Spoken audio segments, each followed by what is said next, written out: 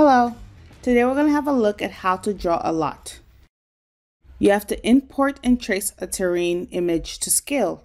You can change the orientation angle of your image. The orientation you choose will be the final orientation of the site plan.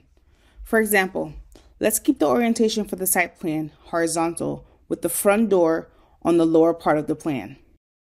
We are currently working on the terrain level, which is the only tool that will allow you to draw the lot of your project with the corresponding scales. Once we position the trace image, select the lot tool. Click on each corner of the lot to draw the project plot, then double-click to complete. To change the lot name, refer to the right panel. Similar to resizing walls, click on the dimension to adjust the desired measurements. Please note, to view the plans you have drawn, hide the trace image from the background. The lot will be represented by a green border while in the 3D mode. That's it. Now is your turn. Our team is always available to assist you.